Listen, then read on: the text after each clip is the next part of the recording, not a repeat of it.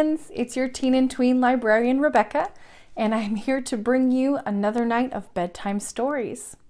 Now before we get started with chapter 9, I wanted to tell you something cool I learned about this book.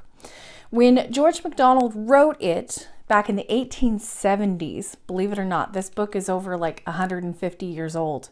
It's an old one. He actually wrote them as a series. And I don't mean sequel books, although there is a sequel. I mean that he wrote chapters of this book, and they were released into a journal, basically, called Good Words for Young People from about like 1870 to 1871. So that means like a chapter at a time, maybe once a month or once every few months, kids would get this journal, magazine basically, and get to read the next installment of this story. So I think that's pretty cool because that's basically what we're doing right now. I think George MacDonald would be pretty on board with a YouTube serialization of his book. I'm hoping. But anyway, I thought that was kind of cool, so I wanted to share that with you. Now last time we left Curdie overhearing a family talk about goblin plans for something big. And he was trying to figure out how he could learn more. And he wanted to basically try if he could follow them into the dark. We're going to find out if he was successful in that plan. So, all right, let's get started. Chapter 9.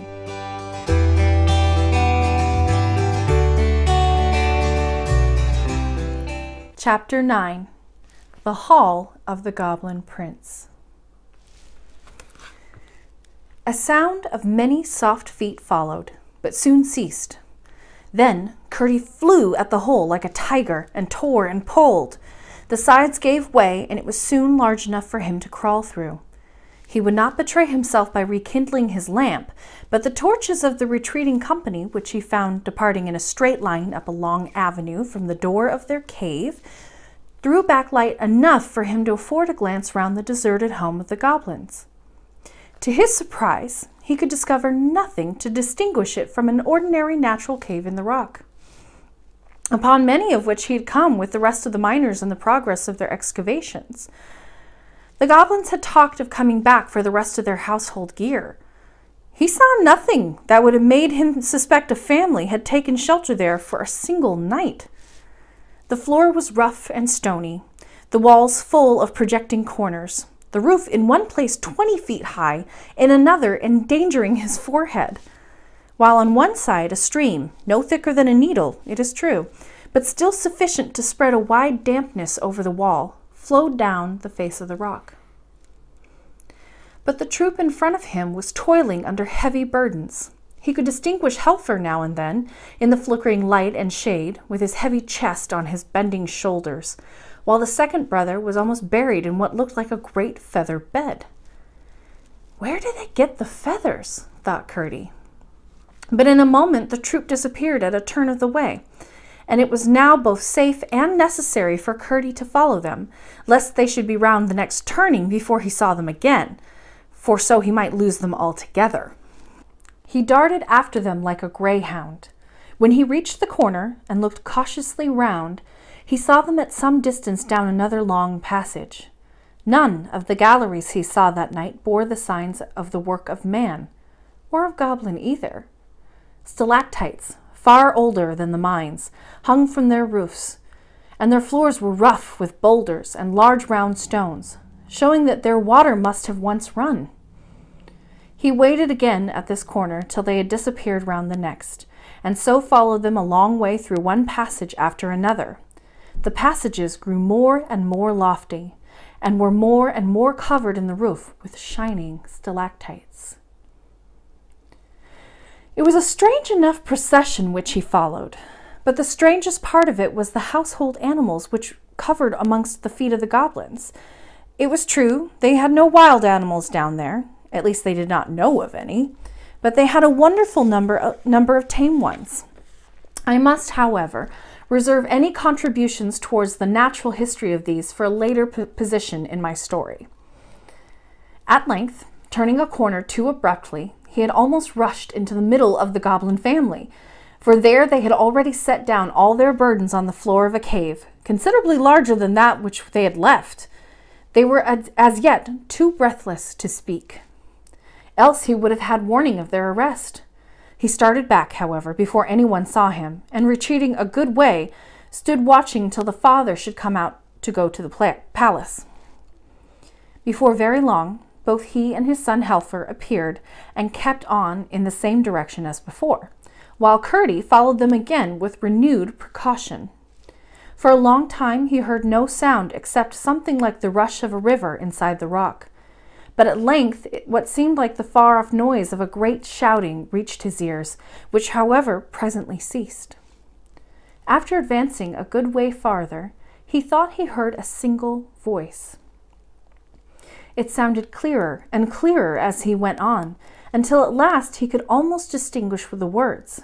In a moment or two, keeping after the goblins round another corner, he once more started back, this time in amazement.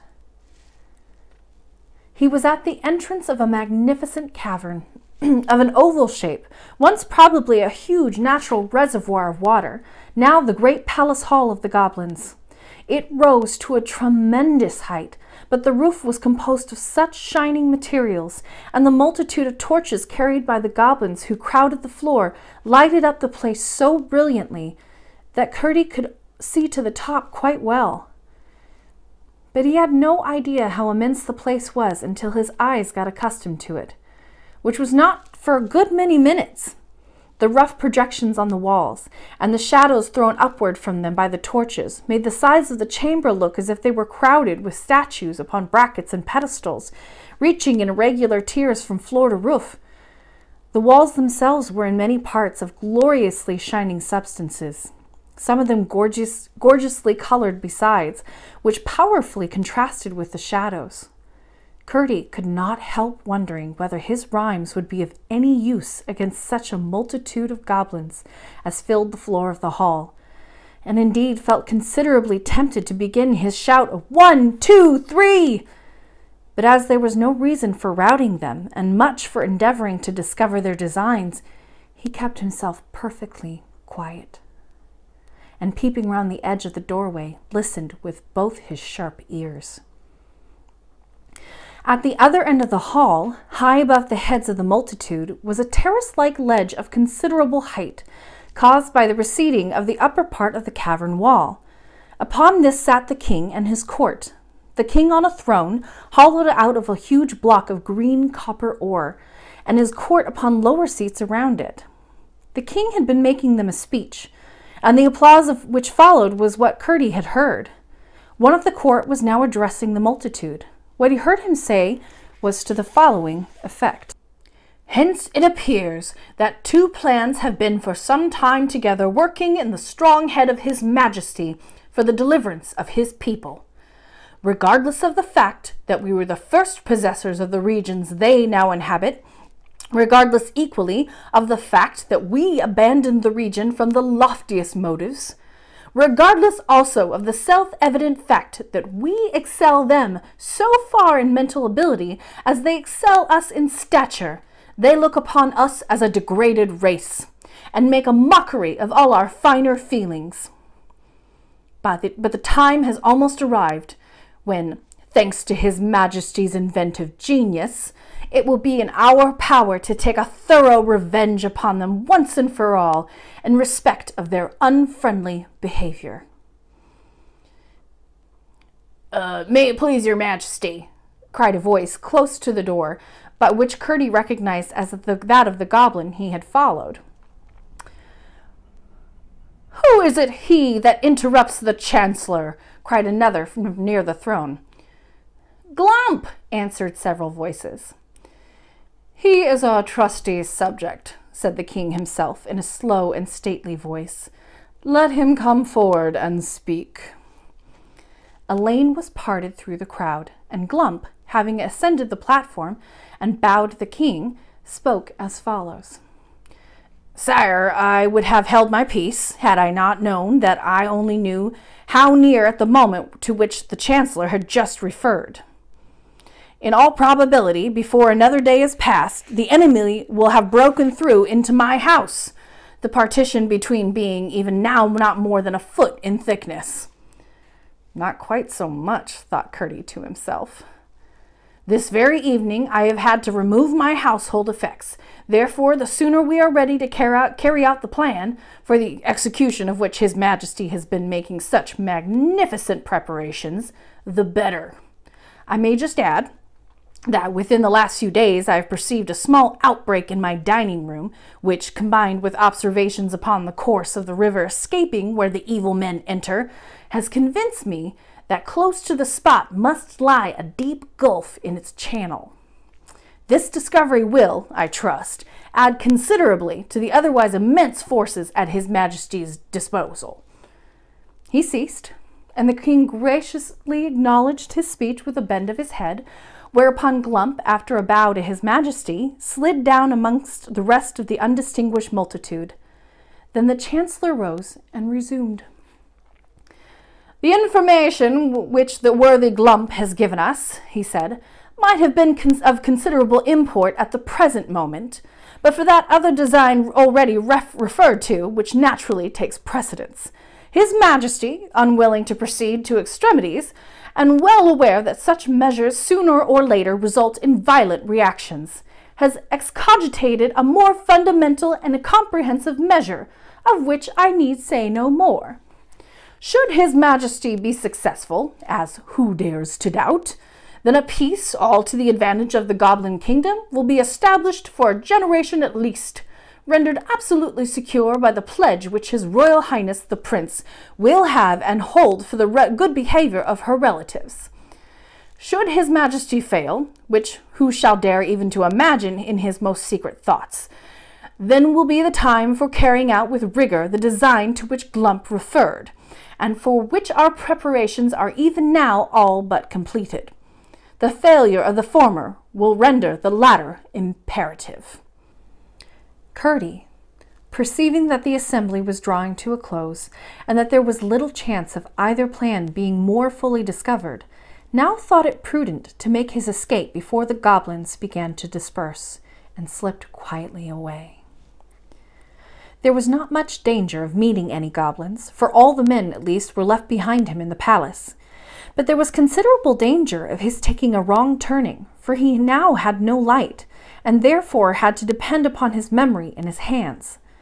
After he had left behind him the glow that issued from the door of Glump's new abode, he was utterly without guide, so far as his eyes were concerned. He was most anxious to get back through the hole before the goblins should return to fetch the remains of their furniture. It was not that he was in the least afraid of them, but as it was the utmost importance that he should thoroughly discover what the plans they were cherishing were, he must not occasion the slightest suspicion that they were watched by a miner. He hurried on, feeling his way along the walls of rock. Had he not been very courageous, he must have been very anxious, for he could not but know that if he lost his way, it would be the most difficult thing in the world to find it again. Morning would bring no light into these regions, and towards him least of all, who was known as a special rhymester and persecutor, could goblins be expected to exercise courtesy. Well might he wish that he had brought his lamp and tinderbox with him, of which he had not thought when he crept so eagerly after the goblins. He wished it all the more when, after a while, he found his way blocked up and could get no farther. It was of no use to turn back, for he had not the least idea where he had begun to go wrong. Mechanically, however, he kept feeling about the walls that hemmed him in. His hand came upon a place where a tiny stream of water was running down the face of the rock. "What a stupid I am," he said to himself. "I'm actually at the end of my journey. And there are goblins coming back to fetch their things," he added, as the red glimmer of their torches appeared at the end of the long avenue that led up to the cave. In a moment he had thrown himself on the floor and wriggled backwards through the hole. The floor on the other side was several feet lower, which made it easier to get back. It was all he could do to lift the largest stone he had taken out of the hole, but he did manage to shove it in again. He sat down on the ore heap and thought. He was pretty sure that the latter plan of the goblins was to inundate the mine by breaking outlets for the water accumulated in the natural reservoirs of the mountain, as well as running through portions of it. While the part hollowed by the miners remained shut off from that inhabited by the goblins, they had had no opportunity of injuring them thus. But now that a passage was broken through, and the goblins' part proved the higher in the mountain, it was clear to Curdie that the mine could be destroyed in an hour. Water was always the chief danger to which the miners were exposed. They met with a little choke damp sometimes, but never with the explosive fire damp so common in coal mines. Hence, they were careful as soon as they saw any appearance of water. As a result of his reflections while the goblins were busy in their old home, it seemed to Curdie that it would be best to build up the whole of this gang, filling it with stone and clay or lime, so that there should be no smallest channel for the water to get into. Sorry, that was kind of a strange phrase.